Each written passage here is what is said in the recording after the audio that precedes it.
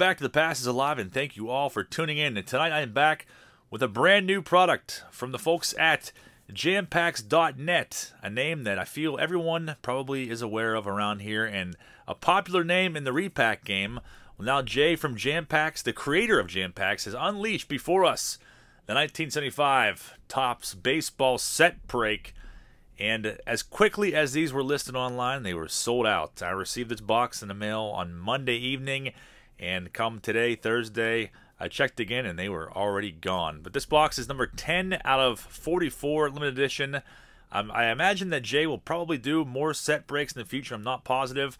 I do know that his other products are in stock right now, so if you go to Jampacks.net, you can grab up the old school box, the new school, and also the best of both worlds while they are in supply. I know that those sell out very quickly too, so grab them up while you can.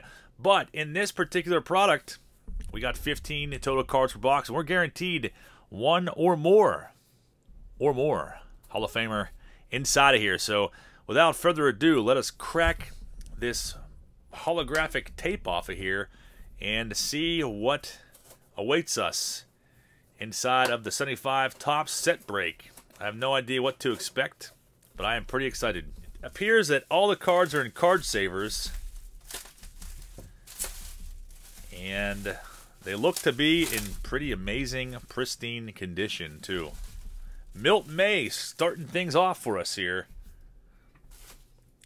All in card savers, and these look pretty sharp.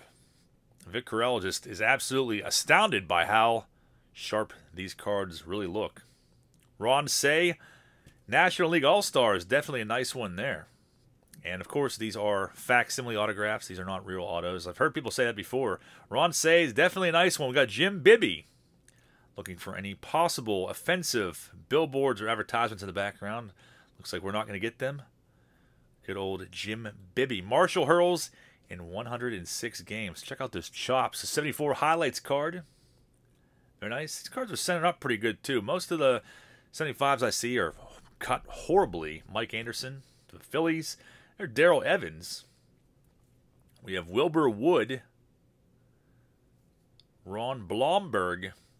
Richie Zisk for the Buccos, the hometown team. Bill Fahey. And we have our rookie card here. Several names that you may be familiar with. Now, if you possibly go across Keith Hernandez, he is on a card like this. Same with Jim Rice and Fred Lynn, and also Gary Carter. We have some notable names on there. And a Rangers team card, and it looks like we have ourselves Billy Martin down in the bottom left corner. Quite a character, always was. Tom Seaver, check that out. Ron Say and now Tom Seaver. Very nice. In pretty awesome condition, too. And Jim Lonberg to end this box. Very, very cool.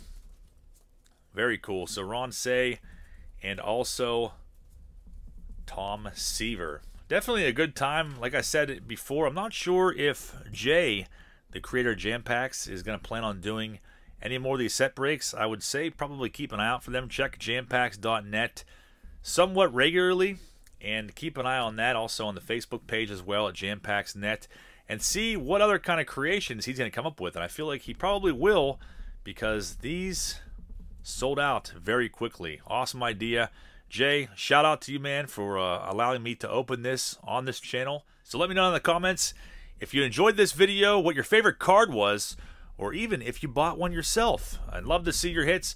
Post a link in the comments to videos if you bought this product and opened it. And, of course, check out Jampacks.net for any other featured products. Thank you guys all for watching. I will catch you, hopefully, tomorrow night for the next video. Have a great night, guys.